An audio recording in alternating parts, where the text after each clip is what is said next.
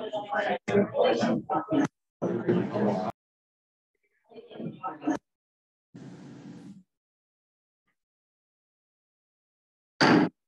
this Topsham Board of Selectmen meeting to order on January 20th, 2022 from the Donald A. Russell meeting room. Would you all please rise for the Pledge of Allegiance? Pledge allegiance to the flag of the United States of America and to the republic for which it stands, one nation, under God, indivisible, with liberty and justice for all. Patty, would you please? David Douglas. I am here. Marie Brilliant. Here. Ruth Lyons. Here. Matt Nixon. Present. Roland Tufts. He's been excused. Roland has been excused. And our town manager, Derek Skripchansky, is also at the head table. Thank you, Patty. Town manager's report. Well, welcome everyone. I'd like to first say Happy New Year and welcome to Topsham's first 2022 Board of Selectmen meeting. Select Board meeting. Sorry. First item, Topsham's Charter Commission has scheduled the second public hearing date for January 26th at 6:30 p.m. in the Don Russell meeting room here at Town Hall. The Charter Commission will be taking comments in person and online. A Zoom link will also be posted on the town's website for those who wish to participate remotely. We have good news from the police department. I'm pleased to report that on December 17th, police officers Ryan Camarda and Robert Wright graduated from the Maine Criminal Justice Academy after 18 weeks of training. Congratulations to them both. And tonight, I'd like to welcome and thank Lois Skillings, Dr. Chris Bowie of Midcoast Hospital, and Yvette Meunier of Topsham's Energy Committee for attending tonight's meeting and provide us with updates. Thank you. Were there any questions of the manager? We will jump right into our update, COVID status at Midcoast Hospital with Lois Skillings, president of Midcoast Hospital, and Dr. Chris Bowe, Midcoast Hospital. Welcome. Thank you. Thank you all. And thank you for allowing us to join you remotely this evening. I'm Lois Skillings, the president of Midcoast Hospital. I'm pleased to have with me here tonight, Dr. Chris Bovey, who's our chief medical officer. If you'd like, I'll try to share my screen so that I can show you a PowerPoint slide. But also, if this doesn't work, we have something on standby ready to go. Can you see this okay? Yes, we can. Okay. Let me just see here. You can still see it okay? Yes. Okay. We reached out several weeks ago to all of our area town councils and select boards to ask if we could come and give you an update. We've done this several times throughout this pandemic and just think it's important for each community to hear from your local health system what's happening. It's one thing to hear on the 6 o'clock news what's happening around the state and hear what's happening across the country and the world. But it's, I think, so important for you to know what's happening close to home. And we thought we would bring you an update today. Truly, we are at the biggest surge we've seen since this pandemic started in March of 2022. In fact, we have remained at full capacity for inpatient beds for well over a month, actually since just after Thanksgiving. And we had seen over the past few weeks a slight decline over this peak that really we're seeing in mid-December of 25 inpatients a day, but it's now back on the rise. It went down a little bit, but now it's back on the rise. And as of today, we have 22 inpatients for COVID-19 here at Midcoast Hospital. And we're seeing an increase of community spread positive numbers, unlike anything we've ever seen since this started. So Dr. Bovey will talk more about this. We're really grateful that the current Omicron variant seems to be less virulent overall, causing less people in our ICU on respirators than certainly we saw in December and November with the Delta surge.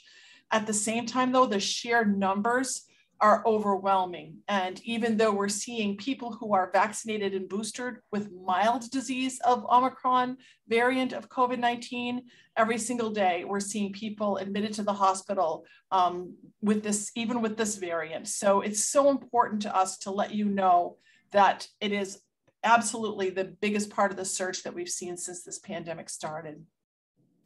Because of this surge, and I'll show you this graph here. This is a graph that Maine Health produced. It's actually a couple of weeks old now, but it shows you the beginning of the pandemic across the state of Maine and New Hampshire, And then the surge that we saw last winter went down again. And then the surge that started in the fall and then peaked in December and started to come back down, but now it's back up again. Other impacts here at Midcoast. So how have we been responding to this? So what's been happening because of this surge of patients, people are boarding in our emergency department.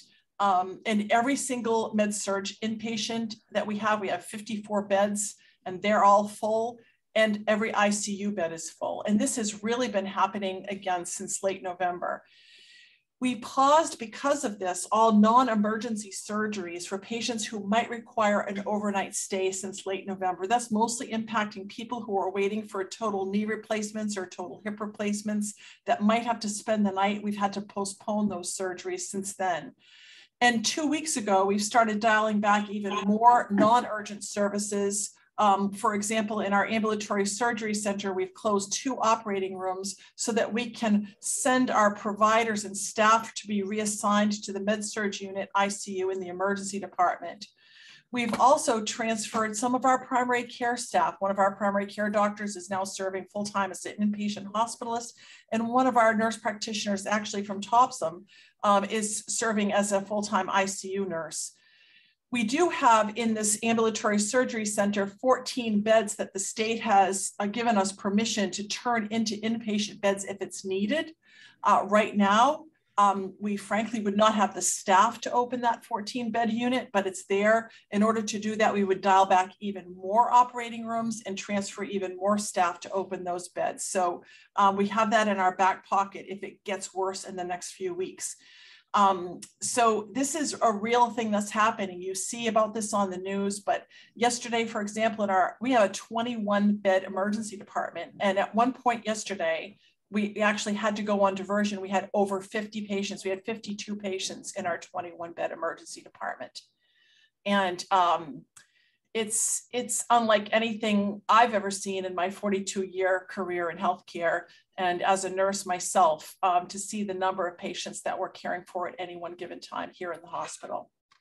So there are ways that the public can help. And this is why we reached out a month or so ago to ask everybody, when you're inside a public place, please wear a mask, regardless of your vaccine status right now, because this variant is so contagious. Please get vaccinated. And as soon as you're able, get your booster shot. And note that the vast majority of those that are hospitalized for COVID-19, those that are on respirators, and those who are dying of COVID-19 are unvaccinated. We see this every day, that it's the majority of people who come into the hospital and need to be admitted who are very sick are unvaccinated. Also, please be kind and patient with your care team members who are working extraordinarily hard every single day in the face of significant capacity and staffing challenges. And we're also encouraging the public to get your flu shot. The flu is here in Maine. It's a particularly nasty version of the flu this year, and it is not too late. We really encourage folks to get your flu shot so that if you do get the flu, it's not as bad of a sickness that you would without your flu shot. So with this, I'm going to turn this over to Dr. Bovey, and he's going to share with you some more details and some more and answer some of your questions, and we'll both answer your questions as well. I'm Dr. Chris Bovey, the Chief Medical Officer at Midcoast, as Lois mentioned, and I really appreciate a chance to be here tonight and have some discussion back and forth. I'd love to tell you, as Lois shared, about the situation we're in right now and be happy to answer any questions. But we do want to talk about masking and what we're doing. Masking has been proven to help prevent the spread of COVID-19. We've had amazing fortune at Midcoast Hospital by following our careful rules about everyone being masked in the facility. We've actually had 0 cases that we can identify where people were wearing the equipment we need them to wear where they got COVID from a patient. So that's been really, really valuable, really important, and almost a 2-year track record of when people are wearing the protective equipment, we ask them to wear the masks and the other gowns for taking care of patients with COVID. We haven't had a person who's gotten COVID from a patient. And we're very careful to not have patients get it from each other. Those are things we're very proud of. And a big part of that is the masking that's been in place.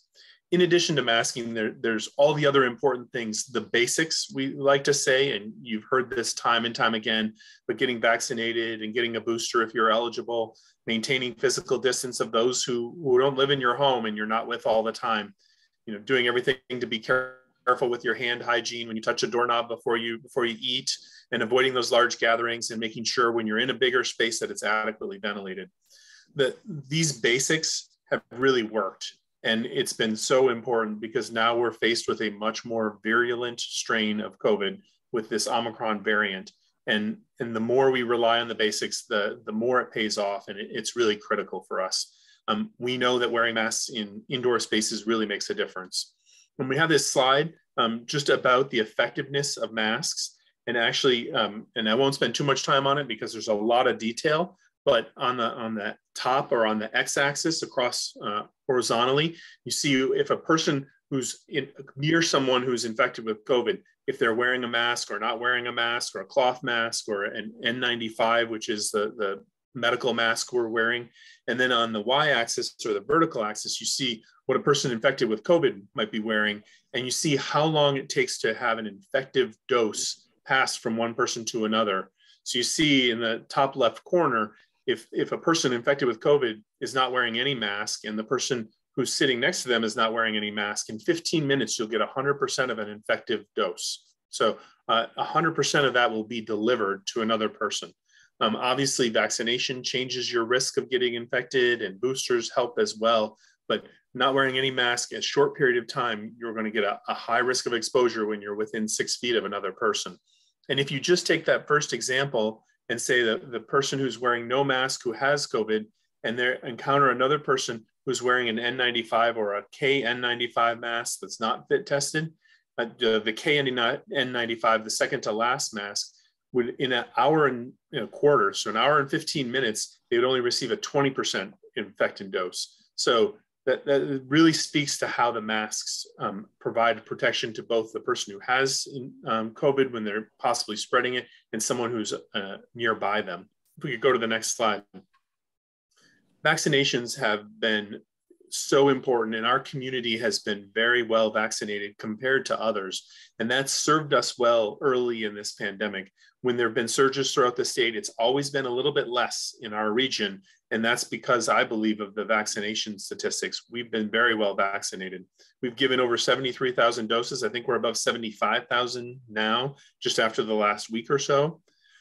We offer those vaccinations now at 81 Medical Center Drive at the building just before the hospital. And it's easy to sign up for vaccinations at vaccine.mainehealth.org, or individuals can call, and you see the number on the screen.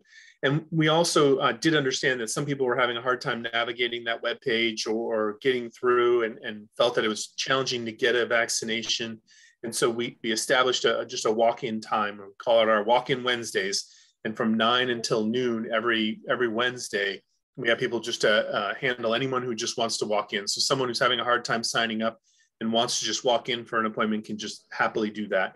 And we're able to give boosters, first shots. If you get your first shot, we'll schedule you for your second shot at that time right away.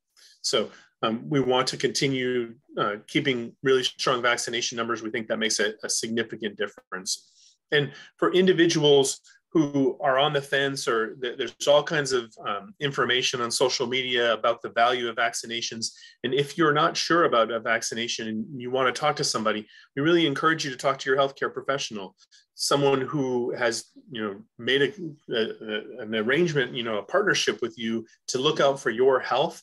We would love for you to spend time talking with them if you have questions about vaccination. It can be so challenging to get information of all different varieties on the internet or other spaces that, when you trust somebody with your health and you ask them to help you with your health, please seek out their advice if you're on the fence about vaccinations, because we think that can provide you some really valuable advice.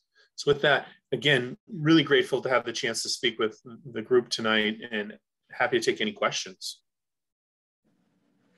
Anyone on the board have any questions? Lois, I've got, and I hope, because I think you oversee Midcoast Hospital itself, not the Midcoast practices, right? Oh, both, okay. Mm-hmm. So as we're almost 2 years in now, and we've seen tremendous effects on individuals, it seems as though every day somebody looks at a number. If it goes down, people feel better, right? And if it's going up, they're more intense, and we're seeing high levels of anxiety and such. And I know that's translated, you guys service mental health, both at the hospital and offsite and such. How has your response been to that, being able to handle those cases, enough staffing? Are we seeing something similar on that side as we are to the physical portion also? And this is a far longer reaching and a slow, and it probably gives you more time to react, that would be my guess, to this. But how are you reacting, and how are things on that level? Well, I'm so glad you asked that, because we think of mental health as health. So mental health is the brain from here up, health is the whole. So we truly see mental health as an essential part of healthcare, because everything that happens to our mental health affects our overall health. And so we have seen actually a real increase in the number of people that we're seeking mental health care. We're seeing a rise in people with substance use disorder. Just this morning, we have a local mental health task force where, law enforcement and area mental health professionals come together to hear about the significant increase in either arrests or instances of driving under the influence that our communities are seeing. This is happening here. It's happening across the state and the country. After Hurricane Katrina, public health experts found that for the next 3 to 5 years after that natural disaster, that there was a 100-fold increase in depression and substance use disorder, and a 50% increase in heart disease. So public health events create increased mental health crisis. Here at Midcoast, our emergency department sees on any given day, we have patients who are also in our emergency department awaiting placement. 5, sometimes up to 10 or 12 patients who need inpatient care, but we can't get them an inpatient bed anywhere because either Riverview has closed down beds because of staffing or COVID, or Spring Harbor Hospital in Portland is not able to do that, or our own unit is full. We only have a very small unit here. So we're definitely seeing that play out across our community as well as across the state as well. That's such a great question. We really appreciate you asking. And what we've been trying to do for it is to try to figure out how we can meet patients where they're at. We've been trying to do telehealth so that we can see people safely. We have great success. A lot of patients do very well with group therapy when they're together with others who have similar issues, and that helps them a lot. And that's been a challenge, but we've been doing that on telehealth because we know that that's of significant value to people, and we have to get them in those settings. But you're spot on. That's a significant sort of a side effect, but really an after effect of this long-lasting pandemic. It's interesting that 3 to 5 years. I think you said 3 to 5 years. I had to reset everything.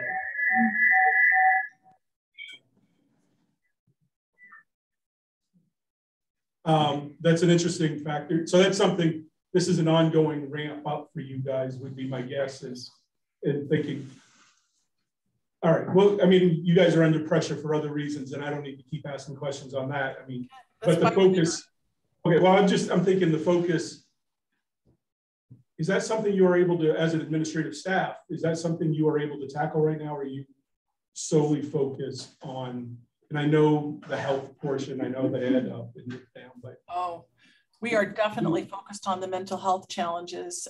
We are, continuing to try to find creative solutions. So for example, we've increased access to psychiatrists in our emergency department who are able to do telehealth consultations to help us to actually treat the patient and begin that treatment while they're right in the emergency department. Our Addiction Resource Center continues to see patients for medication-assisted treatment, and that can start right in the emergency department as well. And our partial hospitalization program, we work closely with Maine Behavioral Health to see patients on an outpatient. So we've never stopped working just as hard as we can on the mental health aspect of care as well. Yeah, and COVID complicating that. So today we had an hour-long meeting from the Maine Health System to try to figure out where we can best take care of people with a mental health issue that need inpatient care, but also have COVID. And it's different in how we care for these individuals because they're in units where they can walk around, they can walk out of their room, they can go to a kind of a living room type space, they can eat together. And that's different than other hospitalized patients who typically are in their one room the whole time. So when people are more communal, then that's much easier to spread COVID. So we have been planning so hard and being so careful to not get patients with COVID into Spring Harbor Hospital, for example, because the worry is once it gets there, then it's going to spread from patient to patient to patient. So today we were having an hour-long meeting saying, are we going to put some patients in a select area of Spring Harbor Hospital who have COVID infection? Or are we going to use some space that Southern Maine Medical Center has or some space that Midcoast has to try to take patients who have COVID and need mental health care as an inpatient in a safe spot and keeping other people safe and not spreading it. So this is an ongoing key part of our care delivery right now. Thank you. Any further questions with the board? No, okay, sorry.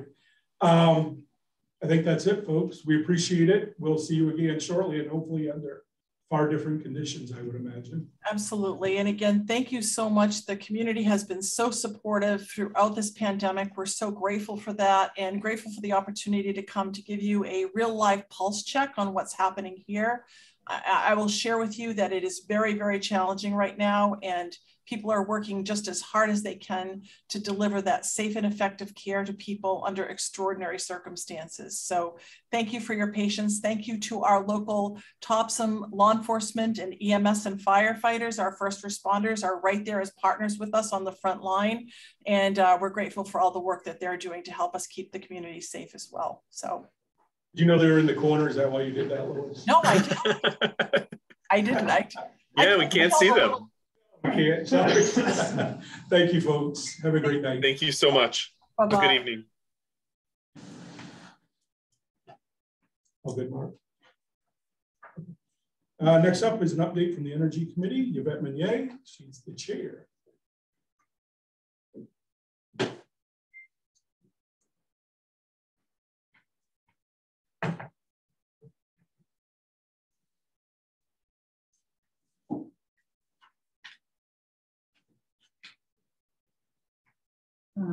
Thanks for having me. Thanks for putting me on the agenda. First, I have an update, and I noticed that I didn't add something to it, but since October, we haven't been here to do the update, but we did have our first educational webinar in November, and it was about weatherization, and it went well, and can you hear me? Oh, we hear you, we just couldn't see you. Okay. It went well, and we are planning our second one. It is going to be on beneficial electrification. It's going to be Wednesday, February 2nd from 6 to 7, again on Zoom. I hope folks will join because 3 of our committee members are going to be giving our personal stories about our journeys to electrify our lives. And we will also have Efficiency Maine there to talk more about rebates and things like that. Yvette, is that a pre-sign up or they can just show up? It's on Zoom, and right now, until Rod gets back on Monday, I found out that the link isn't there to register, but we'll keep pumping out the promotions. No one will miss it. So there is a registration, but they can probably jump on also. Yeah, there's Okay, perfect. I'll try. Okay. So the next thing that the committee continues to look forward to is eventually having the workshop on the RFQ regarding LED lights. I know that that's in the works, and so hopefully we'll be doing that in February or something. So it's still on our plate. And then earlier today, 2 energy committee members. Am I still good? Small ducky. So today, the Energy Committee asked University of Maine students if they were interested in a couple of projects that we presented to them. So it's their Sustainability, Energy, Economics, and Policy class. So it'd be free. Students can help us with some of our projects because we're gonna have a lot of stuff coming up. And the two projects were, one is to help us with one of our next webinar series.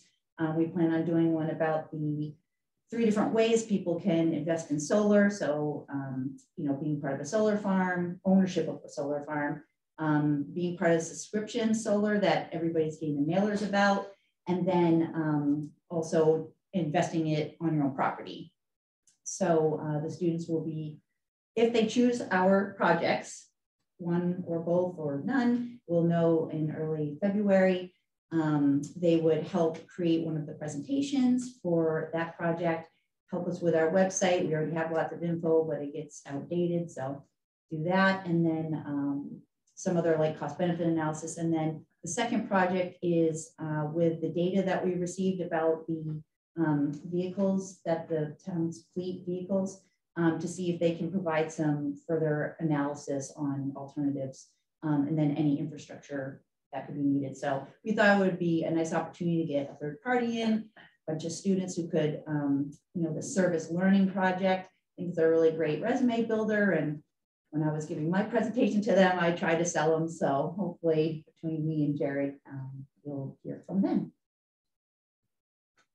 And then last, we'll get to it next, is that I wanted to, the Energy Committee wants to present to you an opportunity for some grant funding in regards to energy efficiencies. There are some other projects for resiliency and climate change and so forth, but we have some good ideas, and we want to let you know about the process and hopefully find out if we can move forward or just keep working on it.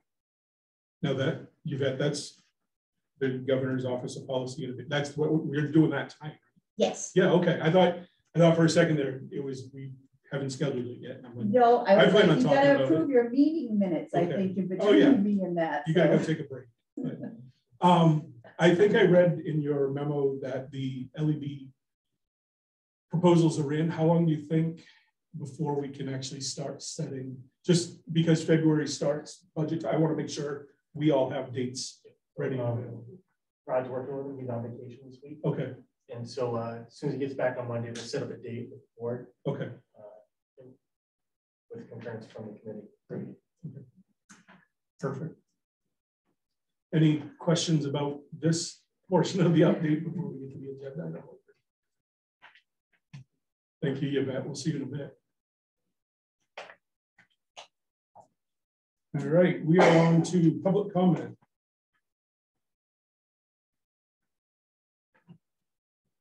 Correspondence.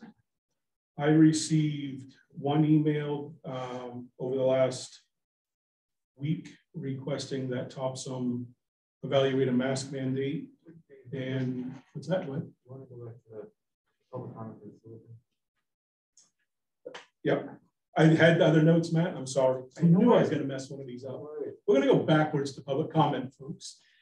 And I'm going to have you start. Perfect. Just because there's not a very good spot for this in the agenda, based on, I think, some of the information we've received, it might be worthwhile if the board considered asking the sewer district to look into doing some wastewater treatment testing, similar to what Yarmouth is doing right now.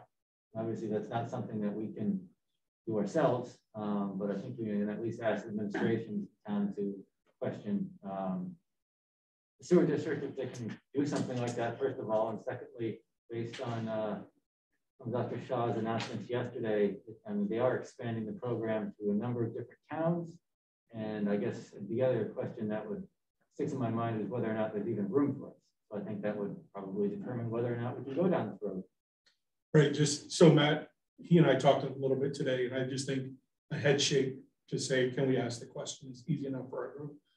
Dr. Shaw talked about 20 communities around the state that they've identified to study wastewater to check COVID levels. And we have no idea if we're one of those. They've identified 20 and such. Basically, we're looking to see, are we, and if not, could we be, we're willing to be partners in this. So just ask the town manager to speak with the Topsham Sewer District and probably even follow up with Brunswick because we may be combined because we do get combined. Just can you ask those questions? I can ask. Thank you. Second, We are going to, I've asked for it to be put on the next agenda because it requires a public posting. We are required, if we want to hold any remote meetings, that we need to take a vote as a board and to accept that. And that would not as much a remote meeting, but is allow remote individuals to be a part of this and such. So just so everyone knows, that has been requested to be on the next, the February 3rd agenda. It'll be posted publicly like it should be. And then we'll take that up there. I think all other committees have done it in town now at this point. So those are the public comments, just because they didn't have a good place to fall. Now I'm going to jump to correspondence. I did receive one email in the last week to 10 days, an individual asking that Topsham consider a mask mandate. Also, I've received probably in the last 4 days, I don't know, from Topsham, actual Topsham residents, I received 5 emails that we don't take a mask mandate on. As that's not on our agenda at this time, but those are correspondence that I've received. Did anyone else receive any correspondence? Ruth? Likewise, I have received the same thing. My requests are that we don't consider it a mask mandate. Individuals have asked me to. Right. Okay. And I will just tell everybody the way the town of Topsham has been since March 16th, 2020, is that we look to take our directives. We respond to CDC directives and the governor's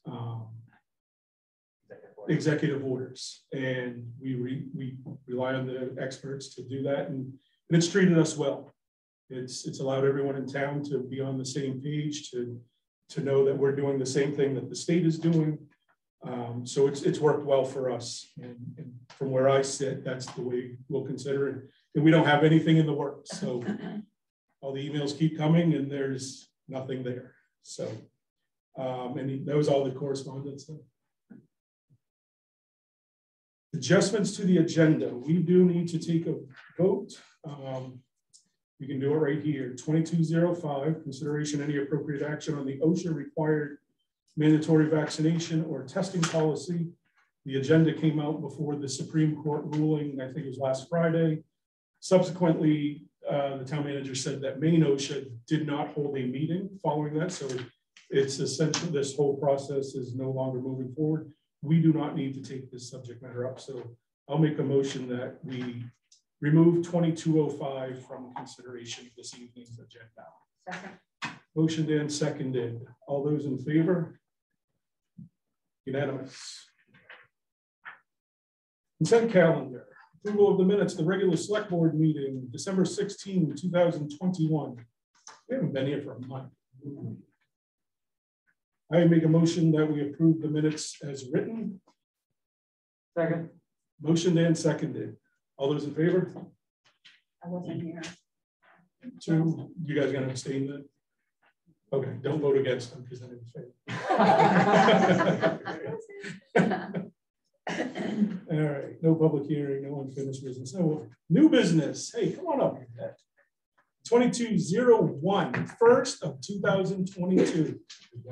Consideration and any appropriate action to support the Energy Committee to participate in the Governor's Office of Policy Innovation and the Future.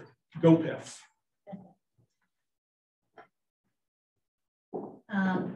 Yes, so I wanted to talk a little bit about this opportunity. There's $4.75 million that's going to be allocated to municipalities around the state. There's 3 grant opportunities.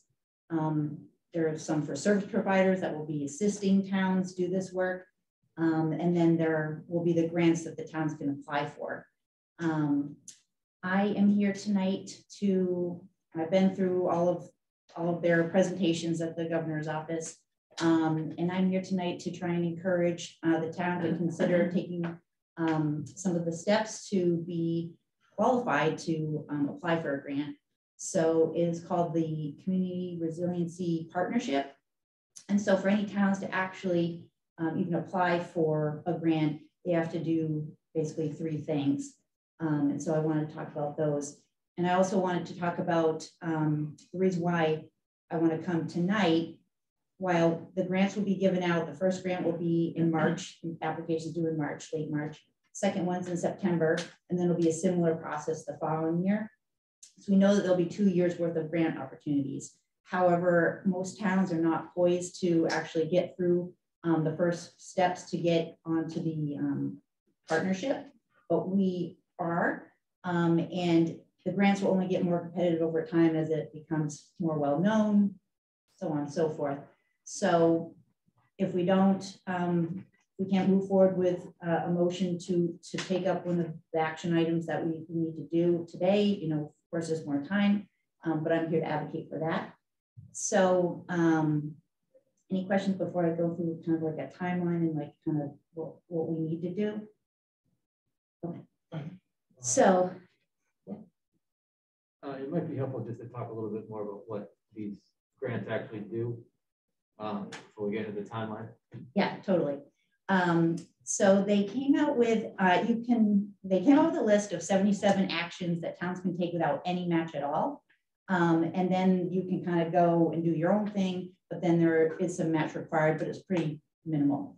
But the action items range from anything from installing electric vehicle charging stations, leasing or buying electric vehicles, a lot of different stuff for like resiliency planning and flooding and mitigation, you know, hazard mitigation. There's ordinances that you could draft up.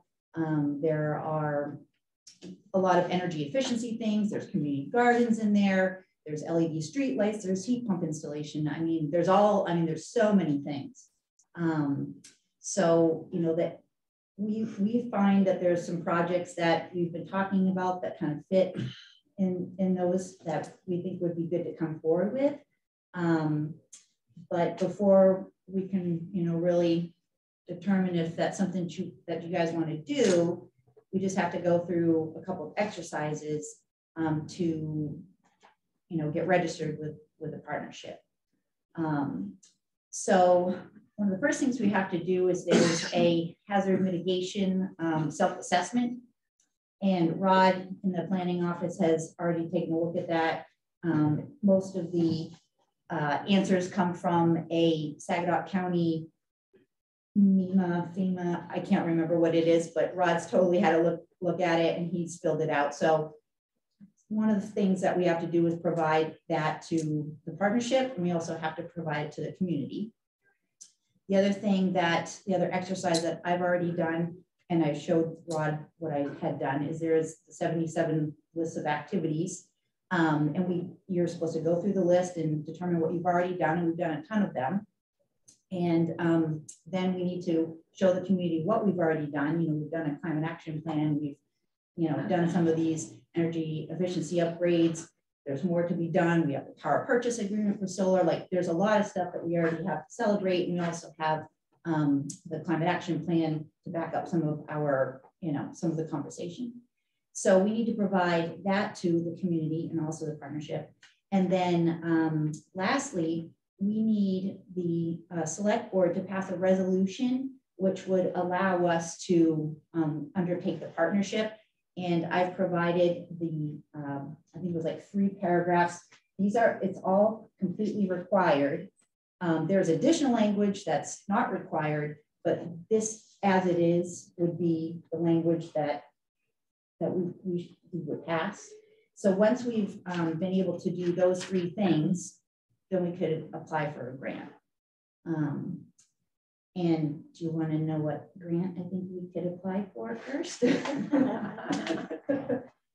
So there's talk about upgrading the LED, the street light, or the street lights in Lower Village, and then also the ones in the parking lot here to LEDs. Rod said that you already have maybe a quote for $39,000 from one of the projects. Maybe in the present, I can't recall. We have an estimate for the parking lot out here for $39,000. That was seen as 2 years ago. What we did 2 years ago as well is we budgeted for the lower Main Street lights, but we were waiting to implement that project until we got the design specs for the bridge lights to have it matching covered up. So this is an opportunity that came up, and Yvette and myself met with Mark not too long ago to bring this forward. And it's a great opportunity that fits not only the intent of this, but the estimate that we have received for this project. And it kind of goes in hand with the initiative with the LED RFQ that's happening right now. Yeah, so that would be really exciting if we get somewhere with that. You know, September would be the next time that we could bring something forward. And then of course there'll be 2 other opportunities. So, you know, not to pressure or anything, but it just kind of seems like, hey, we're on top of this. I don't think it's the language that you would have to pass tonight. I don't find controversial. And it's really the way to open the door for the money. What we're also doing, our next energy committee meeting is on Tuesday, 4:30 on Zoom. And we have taken the opportunity to turn that into a workshop to present to the public the 2 documents that we need to have to bring forward. So we're doing that in hopes that eventually we will get this resolution passed with y'all and be ready to go the instant that happens. So we're moving through things and hoping for support. Good question. Go ahead. If we go through the resolution and have public hearings, does that mean we're free to just apply to future offerings without having to go through a process like this again? Yes, there was something in the grant that said, well, side note, I'm applying for the grant, one of the service provider grants. And in there it says, and help communities re-up their status with the partnership. There's nothing in it right now that says anything about what that would be. So we just wrote something like, when we find out, we will do something about it. So as far as I know, there's nothing else we're going to need to do, but until further notice. But I would assume for the next, at least the next year, it is what it is. But. Cool. Thank you. And I have no real heartburn, but it always, when we designate anybody, and the state's telling us we have to designate somebody, it feels as though this board is those that are, when we were elected officials. And I don't view it as we're giving, but it always, that last paragraph certainly does feel that we're designating, essentially we're handing off all decisions to the board, but it's, and I don't know if I'm more comfortable if we have that paragraph so it meets what you need, but also, you know, a line that says following our levels of engagement, you know, must work with staff and must work with under the board of select board. Yeah, and I mean, any grant we want to come forward with, y'all have to give us approval. So. Well, that's what we want to. I want to make sure that's all still in place. That is, nothing's changed. That 5 years down the road, and there's none of us and none of you, same different people, and we're not working in the same manner. So, am I overreacting? I'm looking for feedback. No, I think that's quite.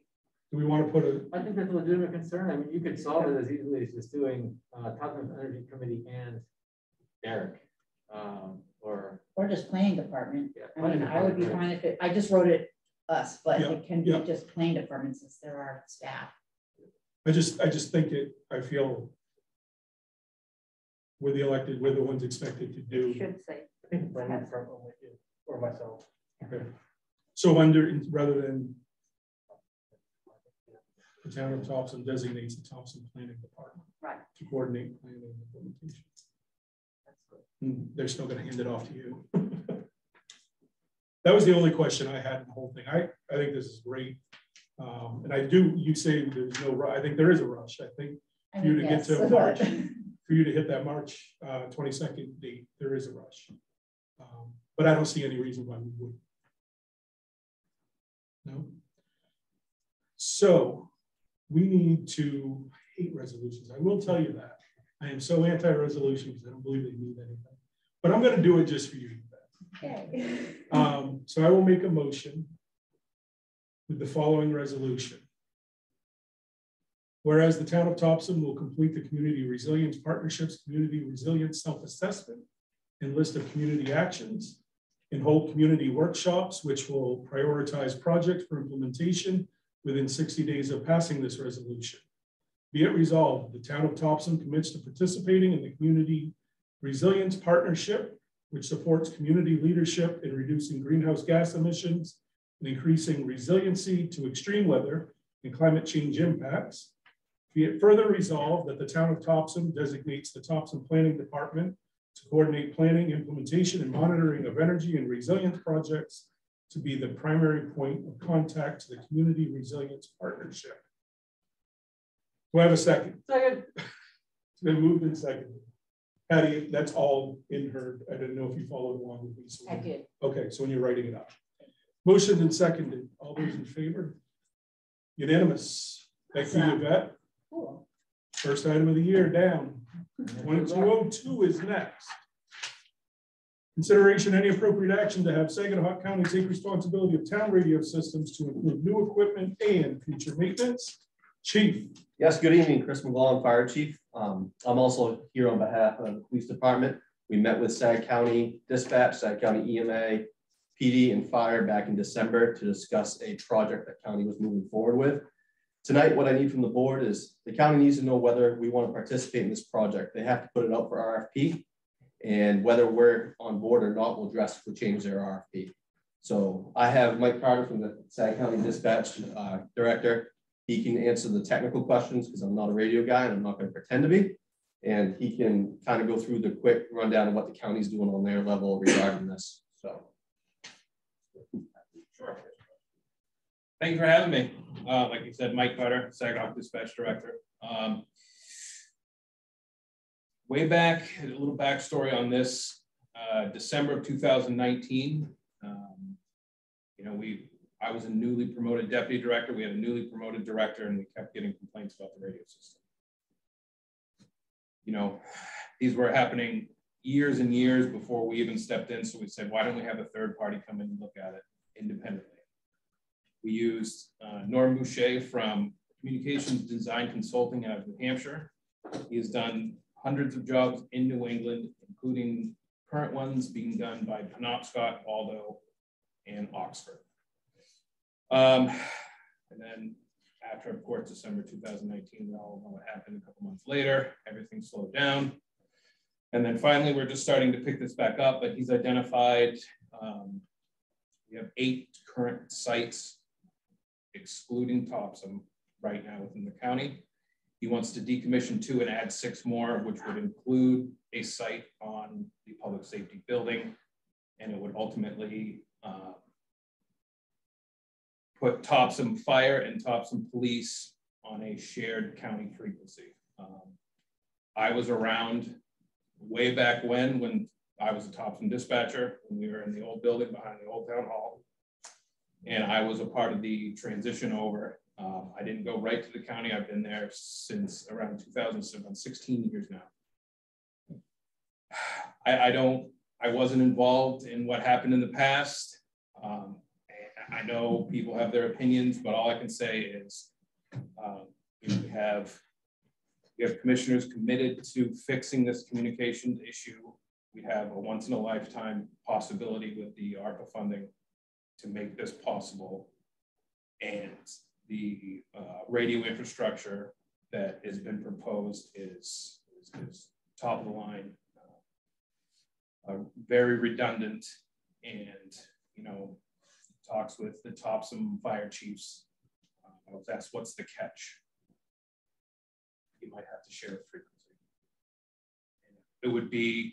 It would obviously be worked out, and everyone within Topsham Fire and all the other fire departments and police departments would have input on this, because it's not just going to be me making these decisions. But as far as any technical aspects, do you guys have any questions? It should have happened a long time ago.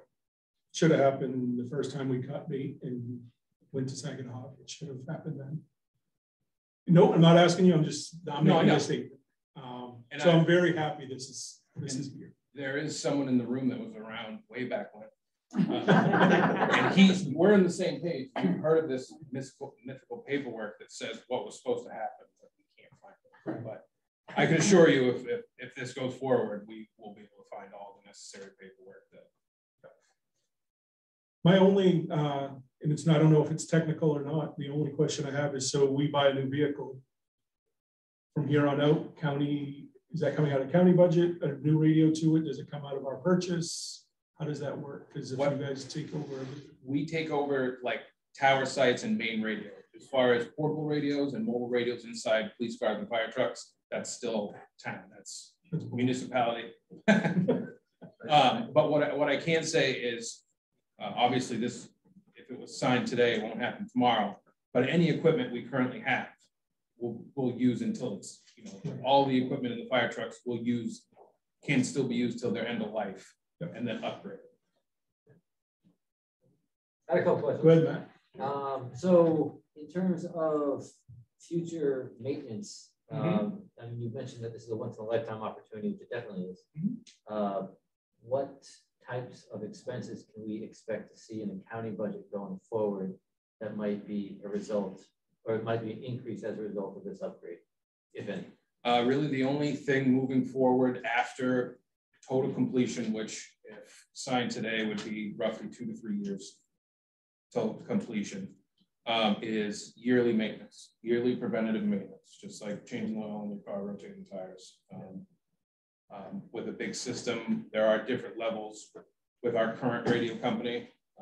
Obviously, we don't know the vendor going forward. There's not many in Maine, but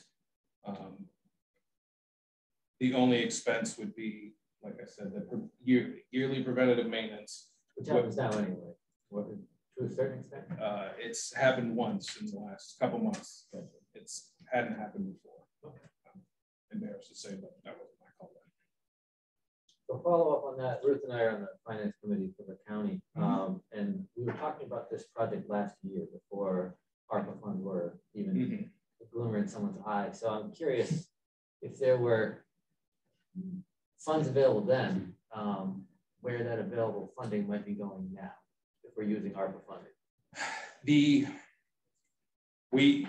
funding that was set aside in the capital plan for the radio upgrade and this project are two different things. The money set aside in the capital plan was to upgrade current equipment that was coming to end of life next year and the year after within the tower sites we currently own and operate. Okay, I gotcha. We're looking at now shifting, you know, with all brand new equipment. So that money will be reallocated, or it could be put into the project to save our equipment. That has not been decided. That's ultimately that's a discussion for a later date of where those funds are going to go. Very good. Thank you. How's this committee going to operate with equal voices? There's a lot of voices at the table, right? Yep. Ultimate decisions probably come down to the county. As far as technical aspects, we do have a lot of tech savvy, both police and fire with the radio. Ultimately, we'll sit down with those and the radio consultant and a potential vendor, and they'll come up with a plan to say, this is what we can give you, this is what we think is going to work the best.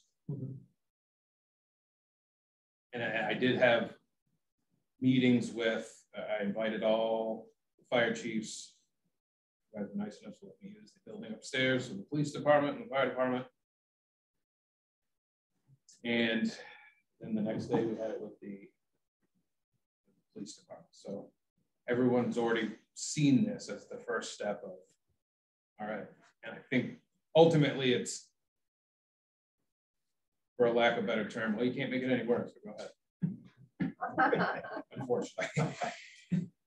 We heard from, I mean, we got the letter and everything, but I think that comment about sharing frequencies, just reaffirming from folks who actually use the radio might be a good idea. That's okay with them, and what types of issues that might pose. Good evening, Mark Hagan, Chief of Police. No, we think this is a great opportunity that we don't want to miss. Yeah, the one drawback, if there would be the potential of sharing a frequency. You know, right now, should I say the way we're talking about it as far as who we'd be sharing with, or should? Yeah, and then. So right now we're looking at Topsham PD would be sharing with Richmond PD.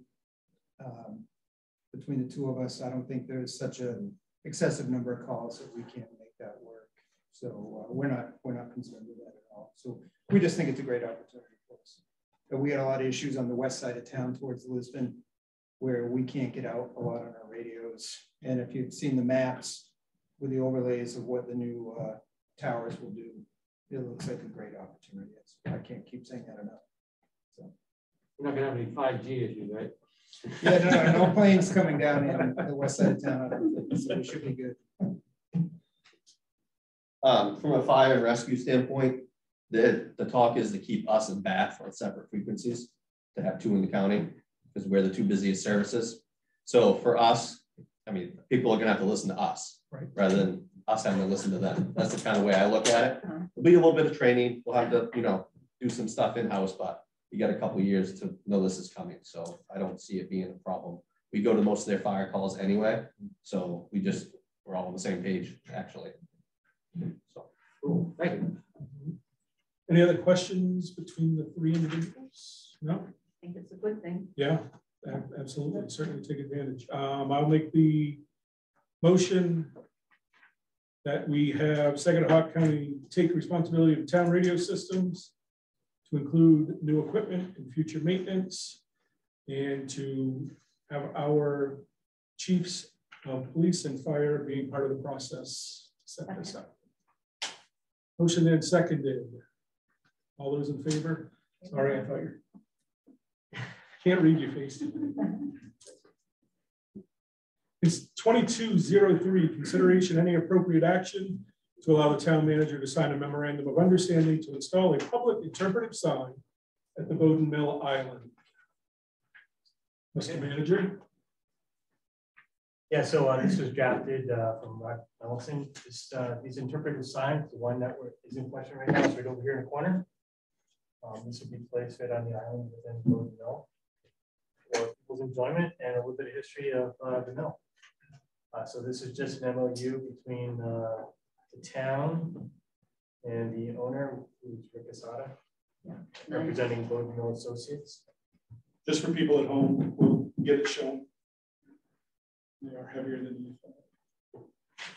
You're speaking for the camera. Looks at You want some help? I did too. So any questions of the manager regarding this proposal? I think it's great. Yeah. Wonderful. So someone make a motion. I move that we allow the town manager to sign a memorandum of understanding with Rick Asada in order to put this by the mill. Does that work, Mark? Second. Right. It'll be the Bowden Mill Island Owners Association. Thank you. I'll take your friendly amendment to my motion. Yes. Motion and seconded. All those in favor? Second. It was Ruth. Thank you. I heard it over there. Yeah. All those in favor, unanimous. Yes. 2204, consideration any appropriate action to award the bid for a new forklift for Public Works. Dennis Cox, Topsham Public Works Director. And our budget for the current year is funding for replacement of our 1980 used forklift that we got from Maine Yankee. Oh, way back. Probably could be a collector's item. We received 3 bids. Cover letter I sent with you folks. You see those. I'm recommending the low bid at $36,030. It'll be a pneumatic tire, diesel powered unit. We don't need to use propane because we're not inside with it. It's an enclosed building. And with the pneumatic tires, we can use it outside in the dooryard for unloading pelletized materials we get in, like the cast iron grates and covers for storm drains, pipe loads. The mechanic will be using it for mechanic work inside the garage that he has as well. Any questions? What did you say, Denny? This is always out still if we ordered it now, right? It'd still be. It's out there about 6 months. Yeah, quite a ways. Okay. So no questions. I will make a motion that we accept the bid for the Doosan D25-7, the amount of $36,030. That's it. Oh, do I have a second? Second. All those in favor? Unanimous. Thanks, Dennis. Thank you. 2206, consideration any appropriate action on the appointment to the Finance Committee. because 50 years was not enough, Mike Libby has submitted an application to be a member of the Finance Committee. We interviewed Mike tonight. That's